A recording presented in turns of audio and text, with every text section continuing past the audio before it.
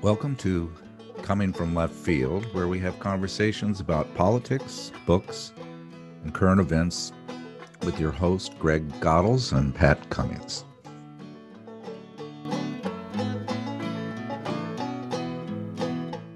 One day, historians will write about a time when our country was under an assault on democracy, and autocratic leaders condemned and attempted to censor the news media. They'll chronicle the calls to lock up political opponents and how far-right neo-fascist organizations took to the streets and promoted political violence. Immigrants were targeted for deportation, and white nationalism was encouraged. Am I talking about the time of Trump? Nope. It was 100 years earlier, and our guest today wrote a book about it. Let's discuss. Well, warm greetings. Welcome to our podcast, Adam Hochschild, and we are quite looking forward to this podcast. Greg and I enjoyed your book greatly, and a little bit of background about you. You have written 11 books. You're quite a prolific historian. I didn't realize you were an old NPR reporter in San Francisco. I wasn't actually a reporter, but back in the days when the NPR shows like Morning Edition and All Things Considered had commentators, I was a commentator on All Things Considered for a while, where you got 2 minutes to sound off about something. Okay. And co-editor of Mother Jones magazine, which is, I've been reading that for forever and never kind of put your name together with that. So your recent book, American Midnight, just absolutely blew me away. And it's American Midnight, The Great War, A Violent Peace and Democracy's Forgotten Crisis. And it's a period of just a couple of years, 100 years ago, that looks a little bit like what we are going through right now. Tell us about your book. Well, that's right, Pat. It does look a little bit like what we've been through in the last few years. I think of this time, 1917 to 1921, as the Trumpiest time of American history before Trump. It was filled with rage against immigrants and refugees. It was filled with rage at the media, which actually went much farther than Trump was able to do, because the Woodrow Wilson administration, in effect, shut down 75 newspapers and magazines that it deemed too critical. And it was filled with rage at dissidents. And one of the things that happened during this period was it was really a loss of civil liberties that I think is unparalleled in this country since the end of slavery. During those 4 years, 1917 to 21, roughly 1,000 Americans spent a year or more in prison, and a much larger number, shorter periods of time, solely for things that they wrote or said. So this was a very violent, repressive time. It was also a time when there was vigilante violence on a huge scale, sanctioned by the federal government. You know, you mentioned in one of your lectures I saw on YouTube that, you know, when we think of World War I, we think of entering the war. The Germans were shooting down our boats with their submarines. We rallied, went to war, won. It was a success. And then the Roaring Twenties, and then Babe Ruth. And what I like so much about your book is you take this 4 years and dive into it and realize what a horrific part of history this was that we don't really know about. And I knew a little bit about it, but that's why I was just ashamed that I didn't realize how bad it was, and on many fronts. And you mentioned the labor, immigrants, and blacks. But go through a little overview of that.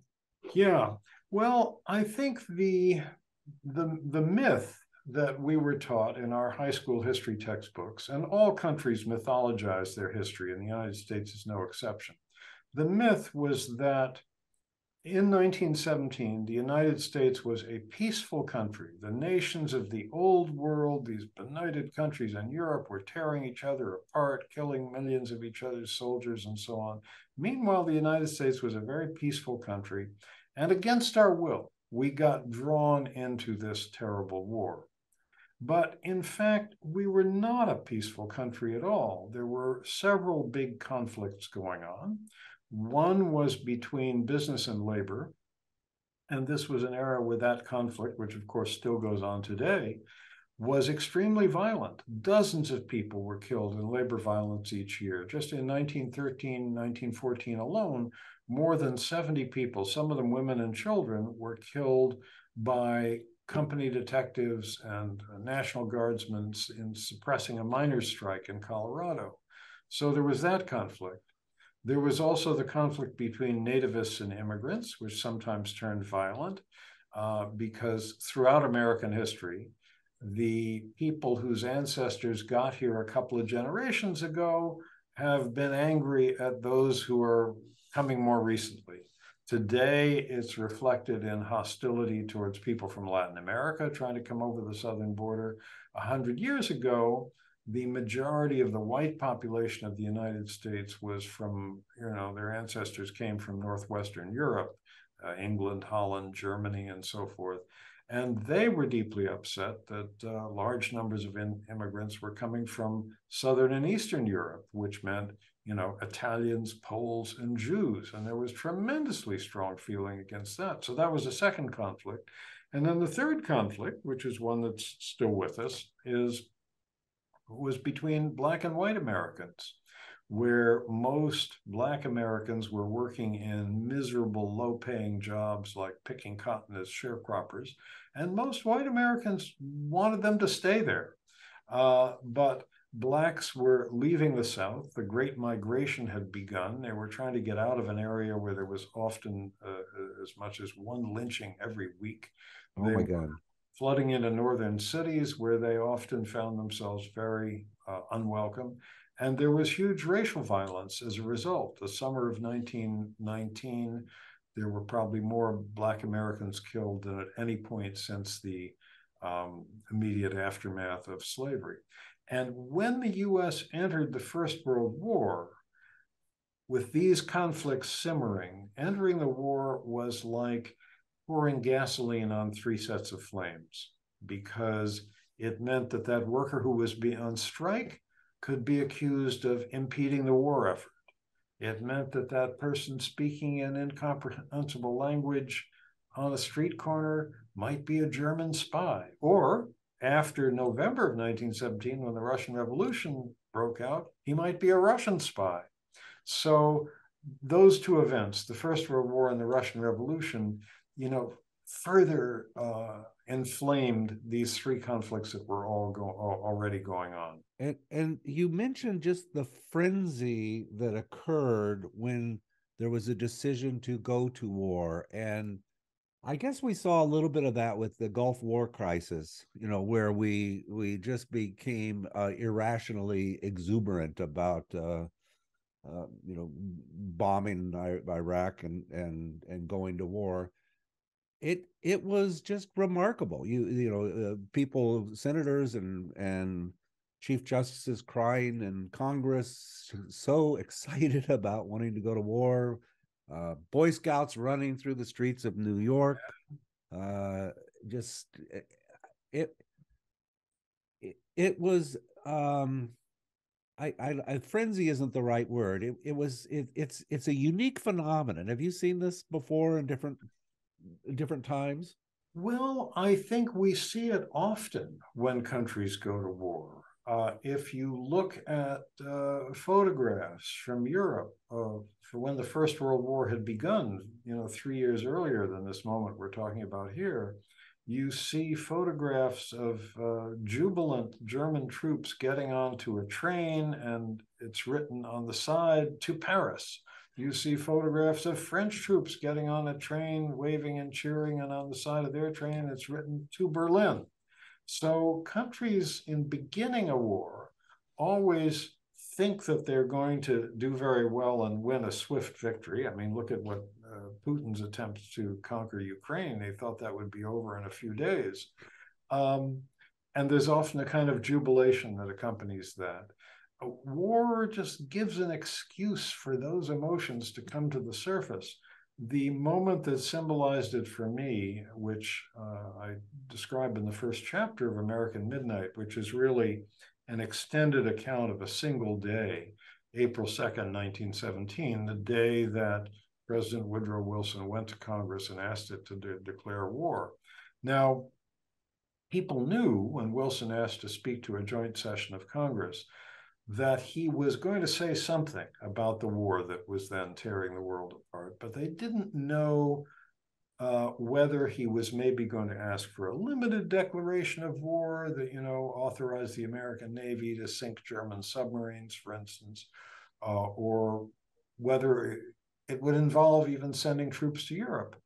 But at the moment that it became clear that he was going to ask Congress to declare an all-out war with conscription to beef up the army enormously, at that moment in his speech, the Chief Justice of the United States, Edward White of Louisiana, deeply reactionary man, Confederate veteran, leapt to his feet to lead the cheering, weeping tears of joy. And I entitled that chapter, Tears of Joy, because there's something so paradoxical about someone crying with joy at the thought that hundreds of thousands, eventually millions of American men are going to go out risking their lives, many of them losing their lives in combat.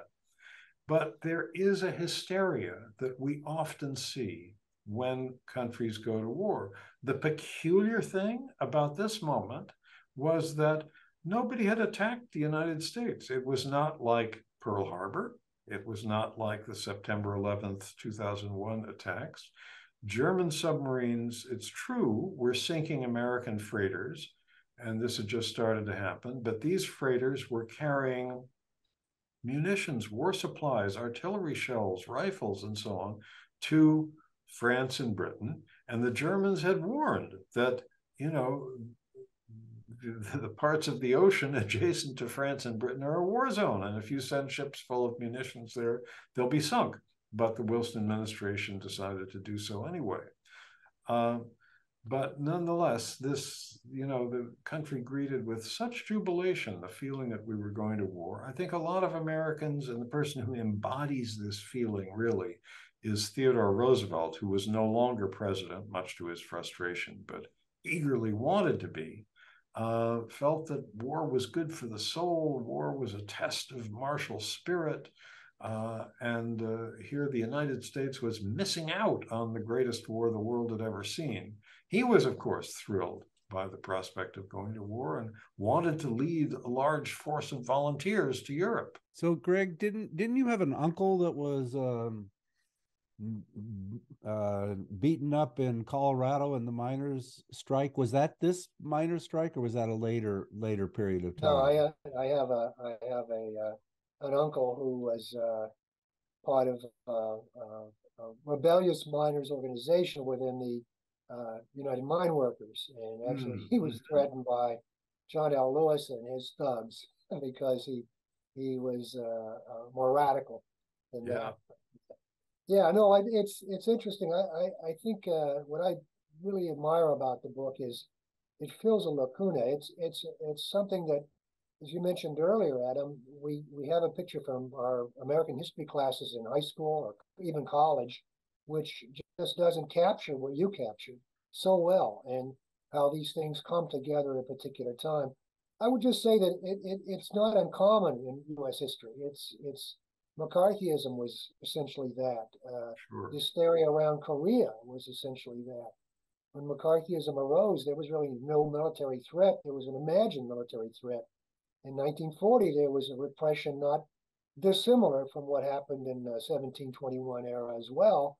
The head of the Communist Party at that time was jailed for 14 months at that time.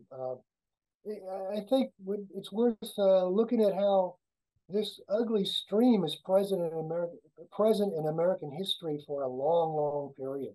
In fact, it never goes away. I've been one of those people, when I look at Trumpism, I don't see it as anything really that exceptional.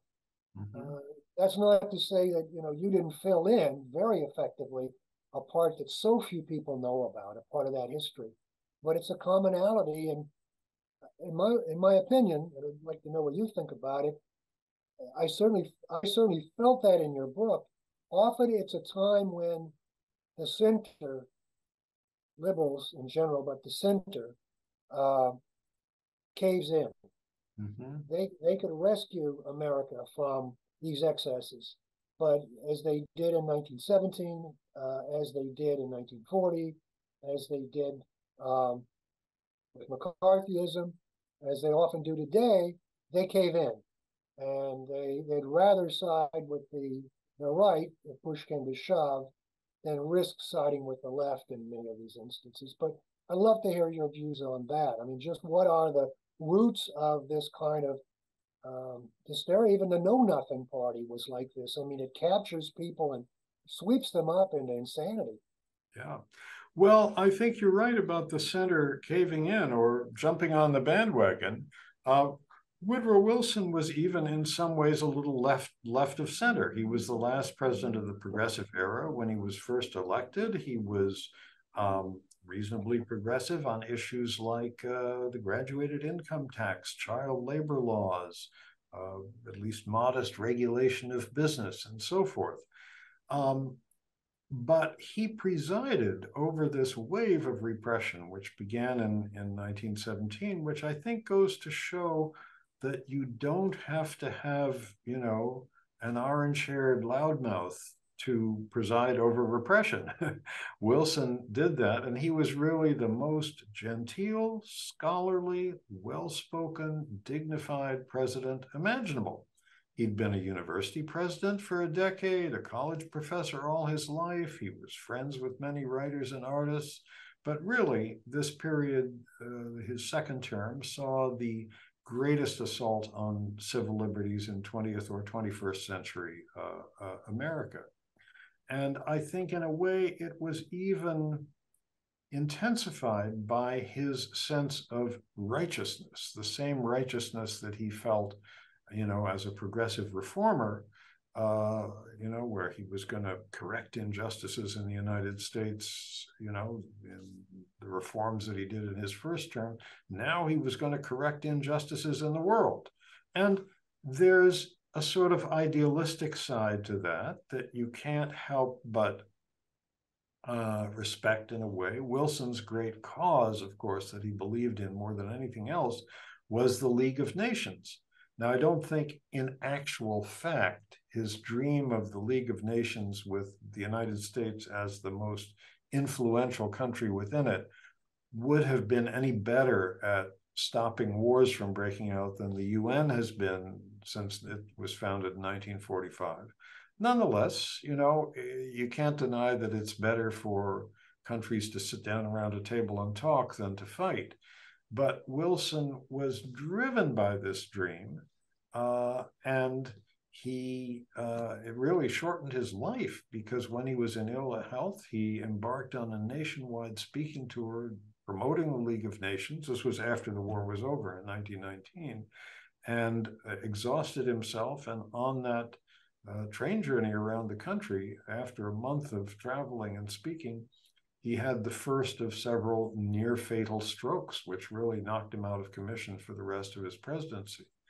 At the same time as he had that idealistic side, he was shamelessly nativist. He believed not only that white people were superior to black people, but that people of Anglo-Saxon stock was a word that was used a lot in those days. Anglo-Saxon stock were the real Americans, and everybody else was basically sort of suspect. And he referred to himself as being of old colonial stock, even though his mother and all four of his grandparents had actually been born in the British Isles. But nonetheless, he felt ethnically the same as the early colonial settlers, and that's what mattered. And of course, he was a Southerner. He was the first Southerner elected to the White House since the Civil War. and took a startlingly benign view of slavery. And to the minor extent that the federal government has been desegregated since the Civil War, he in effect resegregated it. And there were fewer Black people working for the federal government at the end of his 8 years in office than there had been at the beginning. Well, I have a confession to make about public confession. About 2 years ago, a school just 2 miles from where I'm talking here was Wilson High School. Very good high school, one of the better high schools in the area. And a new principal, a wonderful young lady, took the reins and was doing a quite remarkably good job. And she wanted to change the name from Wilson High School. And my original thought was, this is just another kind of woke thing. This is, can you kind of, here we go again. I then spent some time and actually researched Wilson. He was horrible. I mean, I knew he had the show the birth of the nation in the White House. I knew he was there some marginal things. I didn't realize what a complete racist, allowing lynchings to occur with just no regard whatsoever, allowing his postal person was firing all the Black people in the South. I felt ashamed that my original thought was, kind of get over it, when the reality is, as your book tells, this is a part of history that why isn't this more prominent?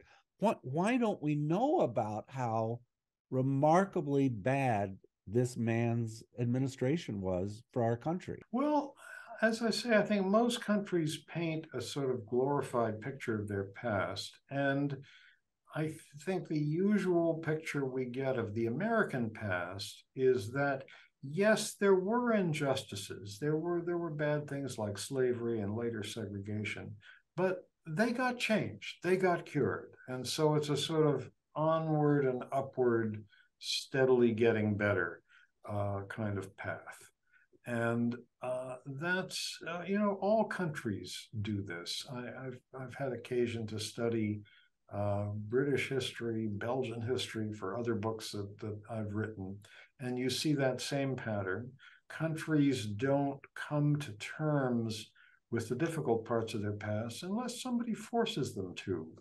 When I went to high school in the 1950s, I learned about slavery, but it was mainly important as a cause of the American Civil War.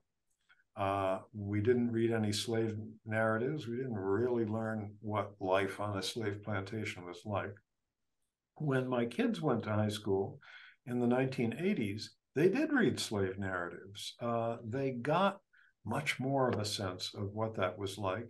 And I think that was a direct result of the civil rights movement of the 1950s and 60s, that it put those issues on the table. If I'm sure your listeners are familiar with Colonial Williamsburg, the wonderful reconstruction of old 18th century buildings in Williamsburg, Virginia. If you'd visited Colonial Williamsburg before 1970, you would have seen no indication whatever that half the population of the original Williamsburg were enslaved. But today it's quite different. Again, it's a reflection, the way we look at history has been changed because of things that have happened much closer to the present. Well, I'm very proud every time I go to my mother-in-law's, I drive by Dr. Dolores Silas High School. And that was what the name was changed to. I see.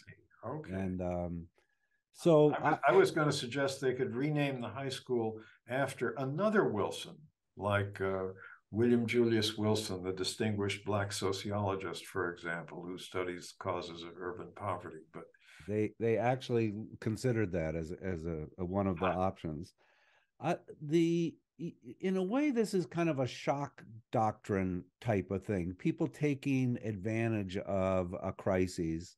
One of the things that was happening around this time, 1917s, the Bolshevik Revolution. Lenin was rolling into Russia and reorganizing things, and people were very, very freaked out about this, and used it as an excuse to almost completely destroy the labor union. Or did they destroy the labor union? I think they were successful, weren't they? They basically crippled the labor movement. When the Russian Revolution happened in November 1917, it was terrifying to the American establishment for two reasons. One was they feared that it would spread to the United States. I think that was a totally unrealistic fear. There really wasn't much chance of that. But the other reason why it was so upsetting to them was that Lenin and his fellow Bolsheviks had promised to take Russia out of the war. Russia had been fighting on the side of the Allies, not very effectively, this large, creaky empire with a pretty ill-disciplined army.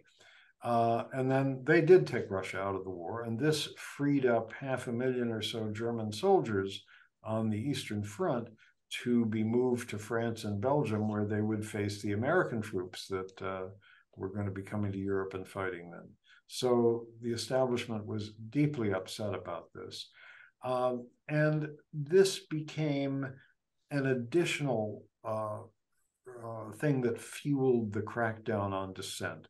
And of course, the hysteria against Germany and things German blended very easily into the hysteria against the Russian Revolution, because it was the Germans who had transported Lenin and his friends from their exile in Switzerland to Russia for the very reason that they knew that if he took power, he would follow through on his promise to take Russia out of the war. But these events certainly increased the violence against the labor movement. The Wobblies, the Industrial Workers of the World, the country's most militant labor union, was in effect crushed during this period. A series of raids in September of 1917 rounded up hundreds of its officials around the country. All 44 of its regional offices were raided. They were put on trial in several mass trials, more than 100 of them, in a trial in Chicago, which was and remains the largest civilian criminal trial in American history. The jury deliberated. The number of defendants had been reduced to, I think it was 97 by the end of the trial. The jury deliberated for an hour and found everybody guilty on all counts. And the judge passed out a total of 807 years of prison time. And Big Bill Haywood, the best-known Wobbly leader, who had been a saloon card dealer in his youth, wrote to his friend, the journalist John Reed, the big show is over and we lost. The other fellow had the cut, shuffle, and deal. So the deck was stacked against the Wobblies, but even the American Federation of Labor, the moderate wing of the labor movement, lost 1 million members during this period. Tell me a little bit about the American Protective League, or as we now call it, the Proud Boys. You wrote a wonderful review of this book. Subsequently, Greg and I both picked it up and read it. What a great find. And draw those connections. Okay. Well, there's always been a strain of vigilante violence running through American history. I think it comes from the frontier days, and it also comes from the fact that under slavery, Southern plantation owners were always worried about runaway slaves. Right. And there were militia groups of various sorts that were organized to, go and catch slaves who were trying to run away. So there's always been a tradition of vigilante violence in this country. And it flourished in this period. The American Protective League had the distinction of not only being the largest civilian vigilante group this country has seen. Well, except for the Ku Klux Klan, if you call them vigilantes, they eventually had more members. But the American, many of whom were actually veterans of the American Protective League. The American Protective League was formed in early 1917, just before the U.S. had entered the war, but a lot of people saw the war coming. Its founder was a Chicago advertising man named Albert Briggs. And he, like the eventually 250,000 members who joined, was a man who was a little bit beyond military age, but he wanted to do his part in this great struggle the country was about to be engaged in. He got officially chartered by the Justice Department, and members of the American Protective League, as I say, 250,000 members scattered throughout the country, they got to wear badges like a police officer's badge, a sort of silver shield that had their rank, operative, lieutenant, captain, chief, the name American Protective League, and then in the middle it said auxiliary to the U.S. Department of Justice. All this was on the silver shield that they wore. They devoted themselves to doing things like what they called slacker raids, where thousands of members of this group would fan out through a city and would ask any young man they saw to produce his draft card or his exemption from the draft or whatever. And if somebody couldn't produce their draft card, they would be placed under citizen's arrest and held, in a police station, a warehouse, or armory for as long as it took for, them to get in touch with their family and get somebody to bring the draft card or whatever. Tens of thousands of people were rounded up in these raids, often roughed up in the process. A very small percentage, around 1%, were actually found to be, in violation of the draft. Either they hadn't registered or they'd registered but hadn't gone when they were called, and they were shipped off to the Army. The others were held sometimes for up to several days, that it took them to get in touch with their families and get the paperwork straightened out. And draft boards were way behind on their paperwork. So they did this. They harassed other people who were, protesting against the war in one way or another. There's a startlingly violent and zestful description by an American Protective League member of leading a gang that beat up some people having an anti-war demonstration in Grant Park in Chicago. When the First World War ended, the Justice Department officially dissolved the organization, said your services are no longer needed. But the men, and it was all men, in fact, it was all white men who belonged to this group, had been having so much fun with their, silver badges and so on. They didn't want to give up. And they reformed themselves into other vigilante groups with different names in different cities around the country, and devoted themselves to beating up striking workers. And again, there are vivid descriptions of this, wading into crowds of strikers with blackjacks and beating people up, doing their best to break a strike. But that brings me back to Campbell's book here, is I think one of the most profound things I got from that book is that there's possibly great collusion between the FBI and the Proud Boys in January 6th, and a lot of the street protest inflaming these protests.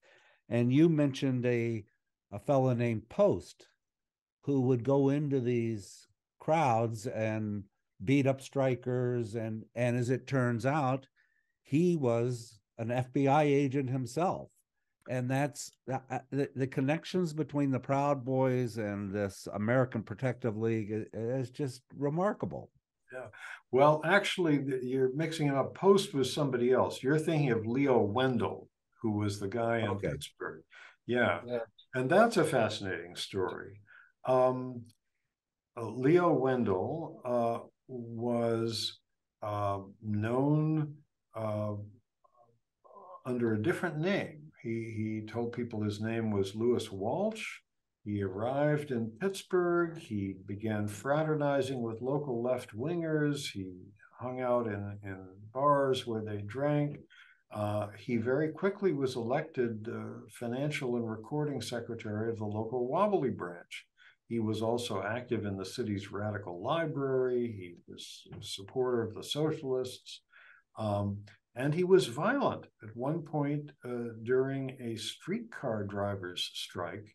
He and another fellow proudly beat a strikebreaker unconscious, barged into a streetcar which was being driven by a professional strikebreaker, beat the man senseless.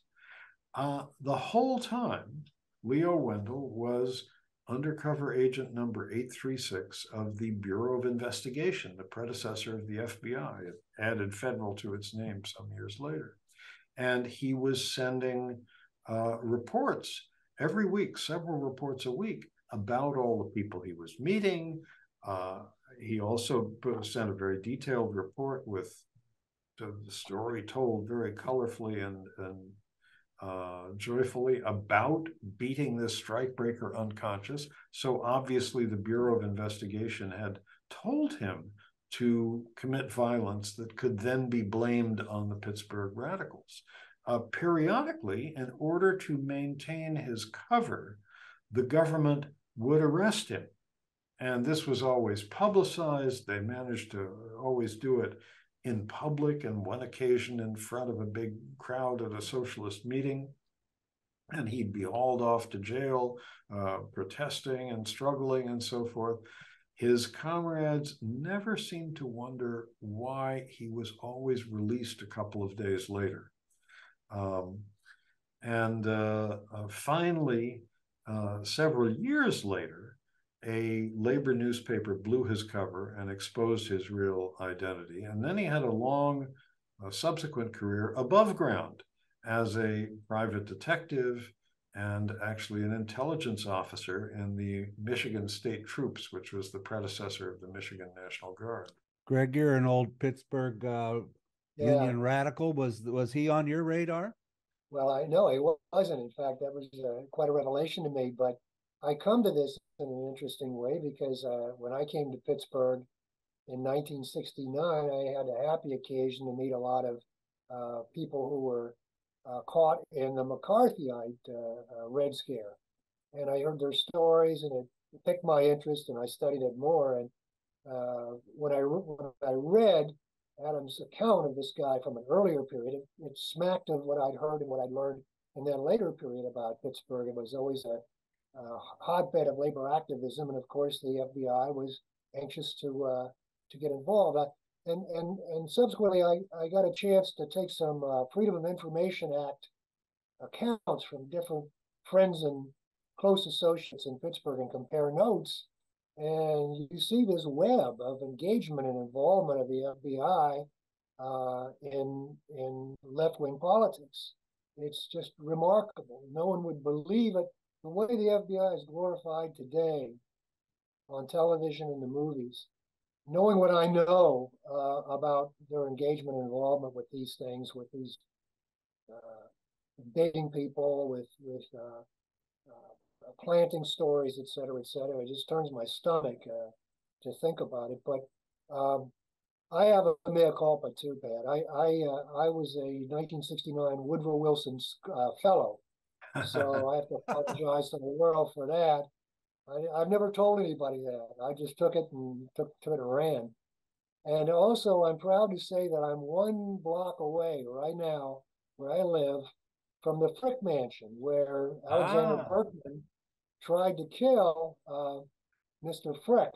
And as Adam recounts so well, he was the lover of Emma Goldman, which, to come full circle, my grandfather, who was an Italian anarchist, named his second daughter Emma Goldman Vitrol.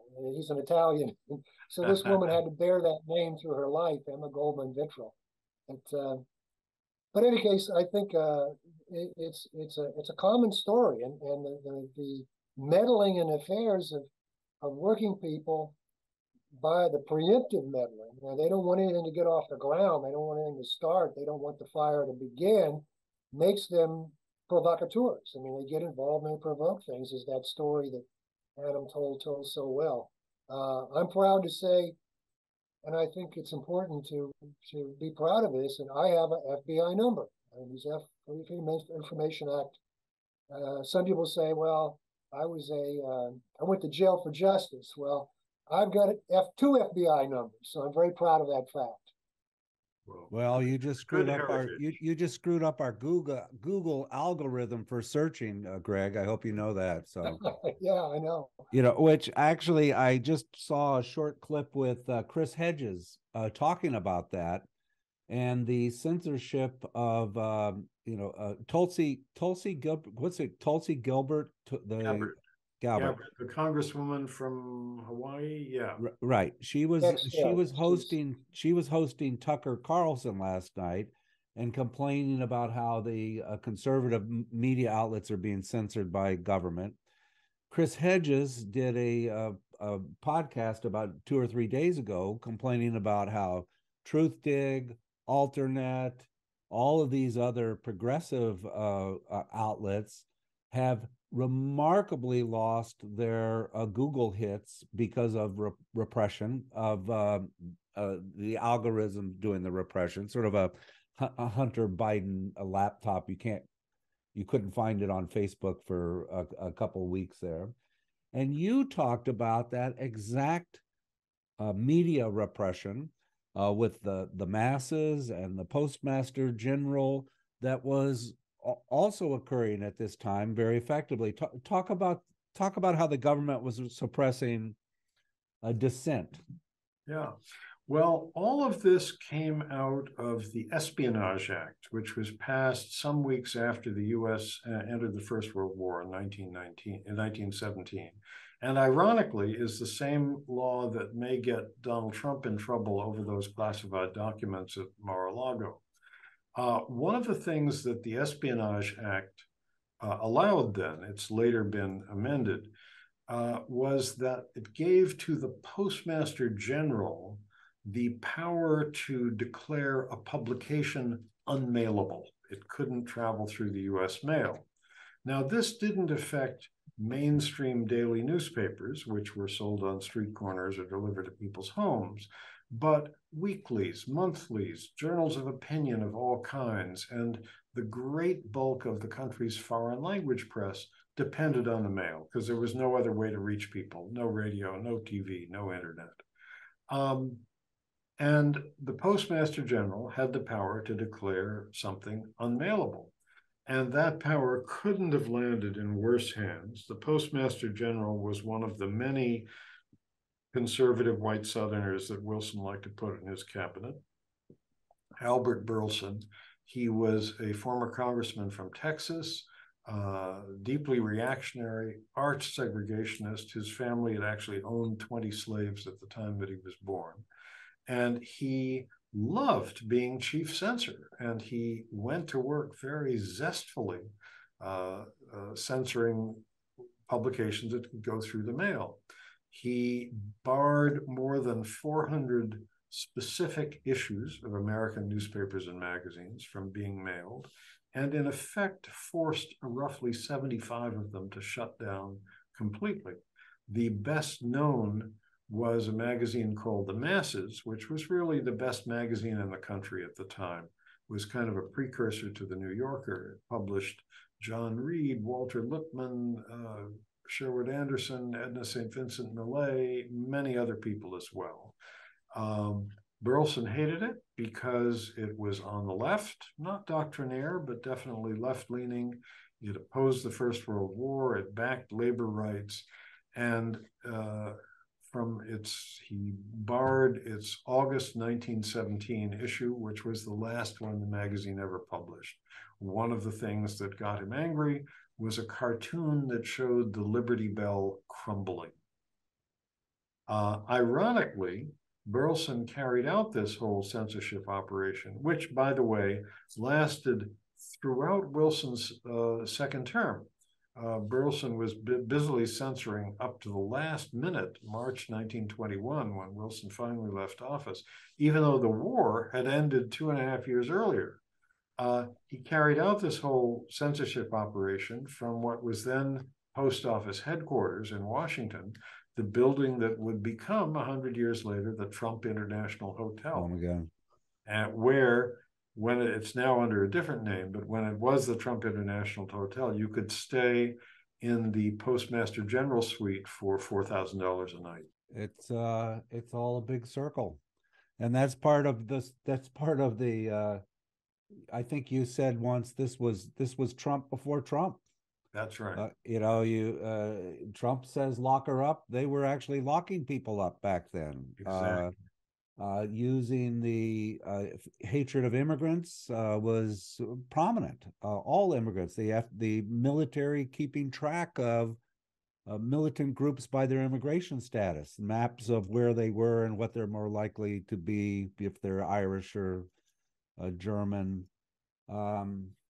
The fake media, no, they censored the media. They literally controlled the media. The hysteria that was created with these groups of vigilantes, running over people in Charlottesville. Adam, how do these explosions, these frenzies, as Pat used the term earlier, how do these frenzies end? What makes them end? I mean, what makes them not go a step further? They seem to fall short of an absolute takeover by the right, but they and so how do they end? How do you see them as well? I wish I could say it ended because the bad guys repented of their sins. The country realized it had gone too far and vowed that nothing like this would ever happen again. It didn't exactly happen like that. I think a couple of things brought this whole period of repression to an end. One was a predicted upheaval that never happened. The Attorney General in Wilson's second term, A. Mitchell Palmer, was the person who presided over a lot of the repression. He staged the notorious Palmer raids, the roundup of large numbers of radicals around the country. And he had his eye on the Democratic nomination for president in 1920, that he would be the law and order candidate as the country's highest law enforcement officer. He made the mistake of believing his own rhetoric, and he predicted repeatedly and openly that on May 1st, 1920, the United States would experience a nationwide communist uprising. He kept saying this. Cities all over the country put their police forces on alert. In New York City, for example, they called in all 3 shifts of the police force. 1 shift was out on the streets. The other 2 were waiting in station houses throughout the city. J.P. Morgan hired extra guards. They put the National Guard on alert all over the country. They posted extra security at railway stations and ferry terminals and anywhere else where these nefarious communists might strike. The day dawned and nothing happened anywhere. And that both took the wind out of Palmer's presidential campaign and sort of out of the Red Scare generally. And I think the press, the daily press in this era, by and large, was really terrible and obediently repeated whatever Palmer or Wilson or other government officials said. The daily press realized they'd been had and began to show a little more skepticism. And that kind of helped bring this process to an end. Then I think the other reason why the repression could come to an end was that it had accomplished its purpose. The labor movement had been severely crippled and wouldn't really recover until the reforms of the New Deal, some 15 years later. The Socialist Party had been crushed. Its leading figure, Eugene Debs, had been sent to prison for 10 years, and many other socialist leaders as well. And, socialism was never as powerful a force in the United States as it was in Western Europe, for example.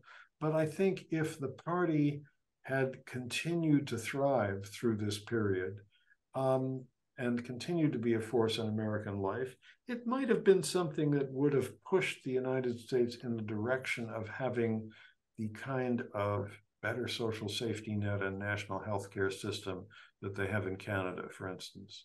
But the Socialist Party was crushed. Enough of its leaders were in jail, so they could have had, if they had all been in the same prison, they could have had a good-sized party convention behind bars. Then Wilson left office March 1921. Warren Harding took over. And, he's traditionally remembered as one of our least distinguished presidents. But in some ways, he was pretty sensible. He'd been a newspaper publisher before going into politics. He didn't like censorship. The censorship he immediately brought to a stop.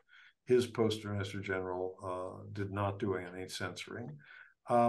And slowly, under pressure, he began to let the political prisoners out of jail and had released most of them, not quite all, most of them by the time he died 2 years later. He released Eugene Debs from prison and actually invited Debs to stop in and visit him in Washington on Debs's way home. And afterwards, Debs told reporters, I've run for the White House 5 times, but this is the first time I've actually gotten here. He'd actually made his last run for the White House as socialist candidate for president when in the federal penitentiary in Atlanta. So the repression ended, but as I say, having accomplished some of its purposes, which was crippling the progressive forces in this country. I'd like to sort of wrap up with your comments and the parallels to what your book, the themes of your book, was your review in the New Yorker magazine on Carolyn Eklund's book. It wasn't Imperial. It was on Legacy of Empire. Legacy of Empire. And previously, she wrote a book specifically about Kenya. Yep. And the British Empire at the ending of colonialism and the horrible brutality that was occurring. And this is 1950. Yeah. It's not. This isn't. This is 1950. Millions of people killed. You discussed this in your book, King Leopold's Ghost, too, which only recently did the Belgians even start to discuss taking King Leopold statues down. Yeah. How can we have such remarkable events in history occur and have them be whitewashed, have them be scrubbed from our collective conscience? Any thoughts about that and about Carolyn Eklund's work? Yeah. Well, as I said earlier, every country likes to mythologize their past. And I think, in a way, everybody mythologizes Britain's past because we all love the royal family and we are so familiar with all of their doings, Queen Elizabeth, Charles and Diana and Harry and Meghan and so forth. So we all tend to romanticize Britain's past. And, back in the days when I was growing up, there were maps of the world where all the territories that were British colonies or protectorates or members of the Commonwealth or whatever were colored pink on the map. And, we tended to assume that these were run in a nicer way than those nasty Belgians who exploited forced labor in the Congo, or the Germans who carried out a genocide in what today is Namibia, and so forth. Not to mention depredations wrought by the Ottoman Turks and many other people as well. Stalin. Yeah. But Carolyn Eklund's recent book, Legacy of Empire, focuses on some of the things that the British did, and fairly recently in time, a number of wars that they carried out in the 1950s, against rebels against their imperial rule in Malaya, in Kenya, in Cyprus, in the 1930s and 40s in Palestine. And it's very, very brutal stuff. Despite the lovely queen, when you finally are with the empire's foot soldiers in the field, they are killing people, torturing people in horrible ways, which most empires find it necessary to do in order to maintain their rule, either in conquering a territory to begin with, whether it's the European powers going into Africa or Putin going into Ukraine, or maintaining one's rule over people who don't want to be ruled by you. These cruelties happen in all cases of imperial rule. Greg, you mentioned that before Adam got on about Churchill and yeah, there's a book by Tariq Ali on Churchill, which again will come as a revelation to all the adoration of Churchill that goes on in our country, of just how bad he was. I recall the famine in, I think, the Bengal famine in 1942-43, where he essentially let 3 million Indian people die to keep the war effort going by taking the food that they needed so desperately. But sure, as Adam said, the mythology that goes around these leaders is just incredible. Douglas MacArthur, this guy in 1932 led the attack upon 30,000 American GIs that fought in World War I that Adam recounts, the bonus marchers there in DC. And Hoover says, well, surround them and contain them and don't let them march into what. He takes it on his own. He says, I never got the order, and just goes through there and wipes out this camp. Women, children, people are killed. Douglas MacArthur, the great myth. Yeah. So yeah, it's I guess we need that. I guess we have a deep, profound desire to have people that we can admire like that. Well, what are you working on now? I've had trouble getting started on a new book. I often get stuck between books, and that's why you're seeing a number of book reviews by me. You've mentioned several of them. I have some magazine pieces I'm working on, but I'm not sure what the next book's going to be. It often takes me a while. The problem is that, to write a book, it usually takes me 3 or 4 years. And if you're going to work for 6 or 8 hours a day on something for 3 or 4 years, you better be really fascinated by it. And 99% of the things that fascinate me do so because somebody wrote a very good book about it. So how to not duplicate that is always the problem.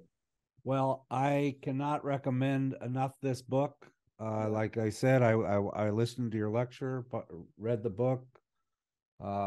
Greg read it, and we chat periodically, and I think our conversation went something like, "Oh my God, I couldn't put that thing down." That was it. Just was so. It made me feel not just so. The content, the writing is extraordinary. The writing just, as Pat said, it just draws you in. It's just so well written. I think I right. Speaking the same way you write. Yeah, I binged the thing in just a couple of days. I just couldn't. Anyway, so there you go. You did a well job, well played, and I hope there'll be many more. And certainly appreciate your time today. And just thank you for what you're doing and for being such a good historian. Good. Well, thank you both. It was really a pleasure being with you. Good. Thank you. Take care.